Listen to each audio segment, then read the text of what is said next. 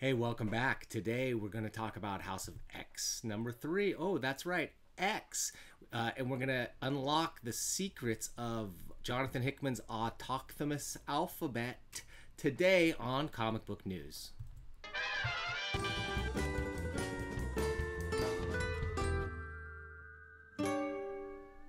Hey, welcome back. Today we're going to continue our look at House of X, Powers of X. This is House of X number 3 by Jonathan Hickman, art by Pepe Larraz. We're going to take a look at some of the interesting plot revealing points in here, so there might be some spoilers if you haven't read it yet. We're also going to go off and check out some theories, and we're also going to examine the Krakoan alphabet, which has finally been revealed for the first time and lets us decode some of the secret messages that Jonathan Hickman has been sending to us. So without further ado, you know we're going to the $1 Million Comics Camp. So House of X number 3. There's a lot of these text pages and a lot of material that actually seems pretty important. So we're going to go over it today. First, let's kind of go through and talk about the plot of the issue. If you've been following these books, we know from Powers of X that Moira McTaggart's ninth life was lived in pursuit of one bit of information, finding out the location and time of the rise of Nimrod. Turns out, Moira has figured out that, look, Sentinels are inevitable. We cannot stop the rise of the Sentinels. I tried killing all the people that made the Sentinels. I killed their family. I did everything. It didn't work. So it's inevitable that Sentinels are coming, but maybe what's not inevitable is the rise of the ultra-sentient nanite bot known as Nimrod.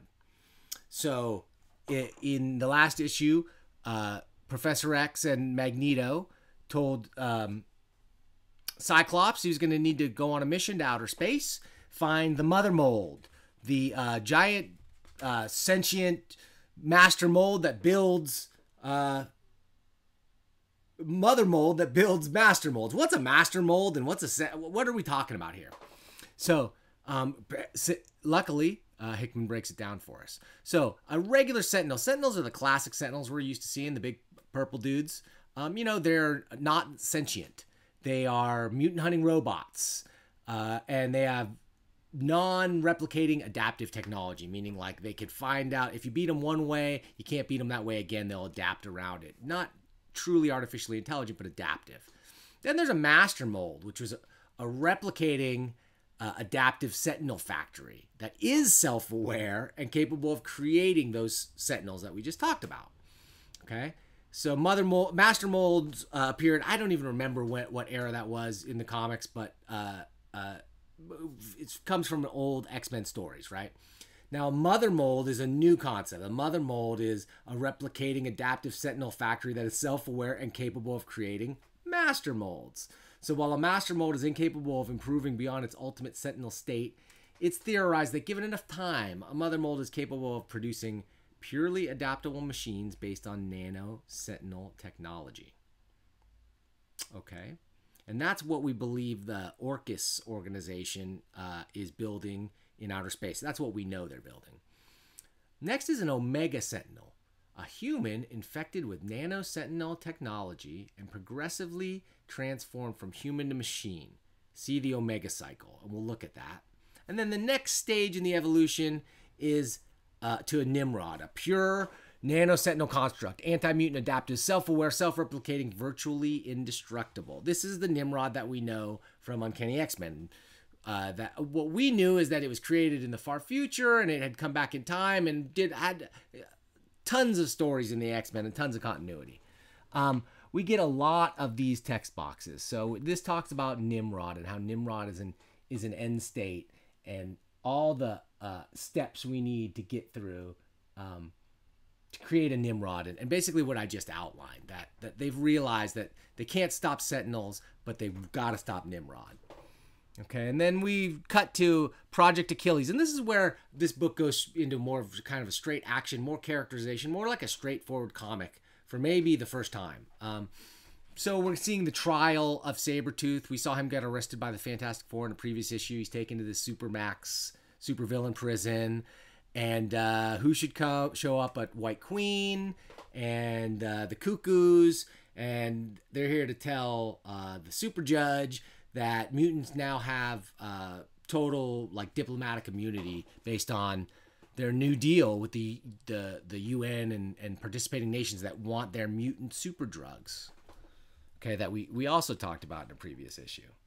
So anyway, this means that Sabretooth gets to walk off scot-free. And then we talk about the Omega cycle. This is where it talks about how we get to the Omega Sentinel. And it talks about the process of that. But this is something I hadn't really heard of. I wasn't really aware of. But it's going to come into play in a minute, and we'll see. So they make their mission to outer space, and Nightcrawler is able to sort of teleport aboard from their ship to the space station, do a little bit of reconnaissance, and he says, "Hey, Karima, what a surprise! Picking sides, are we?" And she says, "Actually, that was all of you, wasn't it?" I didn't know who this was. Karima didn't mean it. That didn't mean anything to me. So I had to do a little bit of research, and I'm going to share that research with you. So anyway, Nightcrawler leaves, and we have a little adventure. And I think there's some really interesting stuff here where Hickman explores like motivations of the characters. Nobody is strictly evil in this scenario. I mean, when Cyclops leaves on the suicide mission, the kind of pep talk that Magneto gives him is pretty close to what I have to assume they give like terrorists when they're going on suicide bombing missions. It's like, you're gonna live forever. Your memory's gonna live on. So even if you die, blah blah blah. Typical kind of stuff. Little spooky, but Cyclops is like really buys into it and truly believes in Magneto and Professor X's dual mission. And in this case, as they're flying to outer space, they're talking about how there's probably innocent civilians on the ship we want to avoid killing. And I think it's Marvel Girl who points out, these are just scientists that, like, from their point of view, they're trying to save the human race. So from their point of view, they're not doing something evil. And Wolverine's like, well, they're trying to, commit genocide. So anybody on that station, nobody's hands are clean.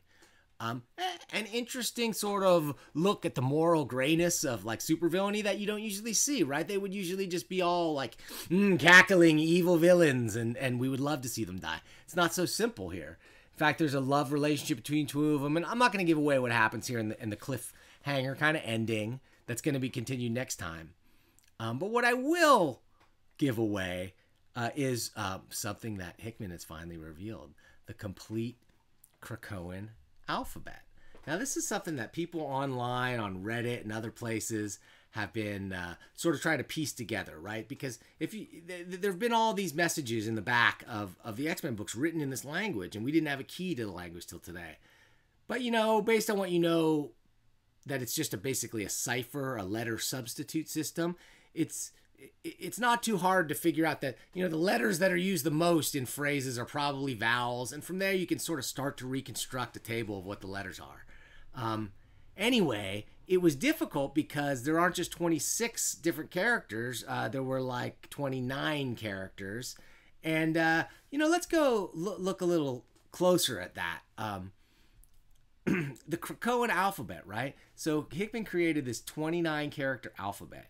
And why 29 characters? Because certain characters, it's sort of like, instead of just letters, these are like phonic letters, sort of. So there's a C sound, but there's also a CH sound. And there's a S sound, but there's also an ST sound, a T and a TH sound, right? And so those three extra letters sort of threw people for a little bit of a loop. And it was really hard to figure out what some of these messages had been saying. But now we can go back and we can see, by the way, next issue of House of X will be next week, followed by Powers of X the following week. But so that's what these are. It turns out these are previews, right? And I will translate. So first of all, this character and this character are not included in the alphabet. We don't know what these characters are, but I think it's safe to assume they're kind of like brackets. They're not really characters. They're more like punctuation. Anyway, in between those characters, it says, next, it will be done. Right? And since we know the next issue coming is the next House of X, and we know that Cyclops in the previous issue said, does it need to be done? Then it will be done. Maybe this is a clue that the X-Men are going to be successful in their space mission. Maybe not. Maybe it's a red herring. But now that we've got the Little Orphan Annie secret decoder ring, we can crack these messages. Oh, and there's one more. And this one says, then something sinister, right? And you get to see some of the like the dual, the TH character, then something sinister, right? And this is what was kind of perplexing all those crypto nerds out there who are having trouble figuring this out. So then something sinister, that implies, we're going back to Powers of X, which takes place during different parts of X-Men history. So maybe we'll be looking at the part from Timeline 9 where Mr. Sinister created the chimeric mutants, or perhaps his involvement in some of the other timelines. Anyway, we'll be seeing that soon enough. So let's go into Karima, right? Oh, because I'm sorry, I forgot to mention, back in the $1 Million Comics camp. So after Nightcrawler ports on board and sees Karima and calls her out by name, then he comes back to the ship and says they have an Omega Sentinel in there with them. He doesn't explicitly connect the dots that he's talking about Karima. You would have to know, of course, that this character Karima is, in fact, Karima Shapandar. She's also known as the Omega Sentinel. Okay, she is first published in X-Men Unlimited Volume 1, number 27 in June of 2000. Was created by Chris Claremont and Brett Booth. When I saw that this character was created by Claremont, it all made sense, because of if Hickman's going to respect anything from the last umpteen years of X-Men continuity, he's going to go for the Claremont stuff, right? And Claremont created this character just as the same sort of idea that you can see where her powers and her origin, if you go ahead and research it, match up with what Hickman was talking about on how Omega level mutants are activated, come online, and then eventually become Nimrod is the idea. I'm still not 100% sold that that Nimrod is necessarily coming from Karima. I mean, it seems pretty well spelled out from the material that we're seeing here. You can kind of put that together. But I have some other questions and some other theories. And this is where we're going to get into some kooky X-Men conspiracy theories, right? So here we go. Theory number 1. The Professor X that we've been seeing, Chrome Dome Professor X with the giant X helmet, my theory is that might not be Charles Xavier. My theory is that could be Doug Ramsey, aka Cypher. Now, we know he's got a deep connection to Krakoa. We saw in the last issue that in the previous timeline, he actually did like a merge. Somehow his powers merged with Krakoa to create a sort of synthetic mutant character. In this timeline, all we know is that he's the only one who can actually speak to Krakoa because of his mutant power of languages. He's the only one who can understand the unique kind of Krakoa plant language. But we haven't really seen him, if I'm not mistaken. We haven't explicitly seen how that's working. And when you start talking about mutants and merging with techno-organic entities, I start thinking about Warlock and Doug Ramsey and his history. I also start thinking about the sinister origins of Krakoa and how these things might all fit together. It's tough to say, but I think Cypher is one of the real mysteries of this book so far that hasn't been touched on.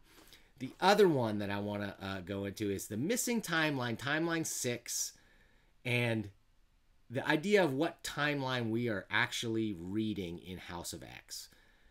House of X seems to be, I mean, you would think this is just a normal Marvel continuity timeline, but there sure seems to be a big difference in the way the X-Men were founded. In this reality, they finally, Charles and Magneto realize early on that they're going to cooperate and work together, not to be mutant separatists, and not to be like Magneto has always advocated, and not to be assimilated into humanity as Xavier has always advocated, but together they're going to work together to make mutants a separate and equal race of beings on the planet Earth that have things to offer to humanity in return for acceptance. So this is an interesting strategy. It's definitely something new, though. It's not what we know from our X-Men timeline. So where is the current X-Men? Where is the X-Men timeline that we've known and loved for so long? Or known and hated for so long, depending on your point of view. Could it be the missing timeline 6 from our previous timeline discussion?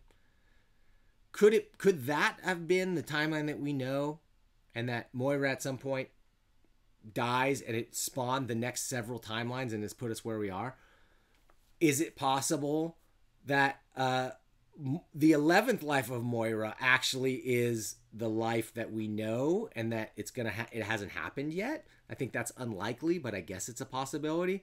Man, I'm all mixed up, but in a good way, right? So, hey, let me know in the comments what you think. You got any theories about the missing timeline 6 and what timeline we're reading in House of X? I want to know your opinion. And you know what else I want you to do?